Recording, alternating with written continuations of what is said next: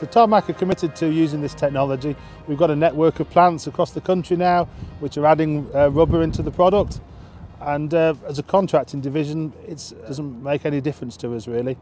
Same characteristics laying it, but for the customer, because it's a PMB material, the cracks stay underneath the surface course for longer. For the first time in the Black Country, this road contains recycled rubber tyres. With this material we're using 500 tyres in the 500 tonne that we've laid, which is a lot better than the material going to landfill.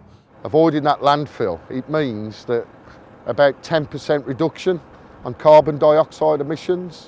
The Ultilo technology has probably knocked a couple of days off the scheme.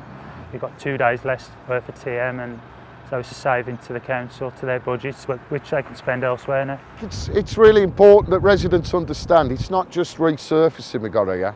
That rubber does give flexibility, it gives a really good finish. It avoids any wear and tear over a short space of time, but what it does mean is the work gets done quicker and the road can be opened and reused a lot quicker. The residents are over the moon with it. We've had a number of residents come up to us. They're so pleased with the way the road looks, the quality of the workmanship, and also the noise reduction because of the negative texture depth. They're over the moon with that. It's a lot quieter road now, and we've had a number of people tell us how pleased they are.